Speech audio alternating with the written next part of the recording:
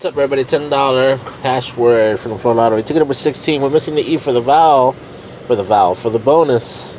But we already have O, A, U, and I. We get an E. That means we get all the vowels on this $10 crossword. I don't think we could do that.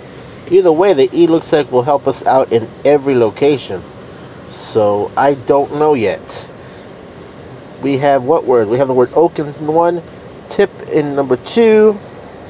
And no words in puzzle number 3 with 6 letters left. A J. No. An N. We have one N. We have an N there. We have an N there. We have the word nap. So we have 2 words in puzzle number 2. And E would get a win there. So we have undo in puzzle number 3. With the letter N. Here's an A that I forgot. And here's a T that I forgot. We have 2 words. We have contact and undo. You see E is needed there. E is needed there. I don't know. 4 letters left. The letter M. We have 1 M and 1. No M's in any of the puzzles. A W. We have the word now.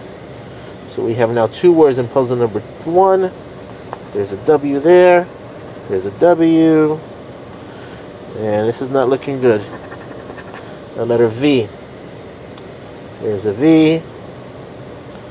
And I don't see anything else. The last letter is going to be a Z.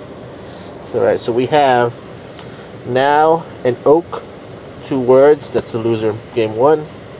Nap and tip. That's a loser in game 2. Here's a Z. That's not going to matter. Here's a V. That's not going to matter.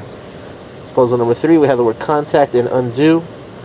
There is no R, there is no L, and there is no H. So this one is a dud. Don't forget to like, comment, subscribe, and share. I miss a couple letters here and there, but it doesn't really matter. Until next time, later.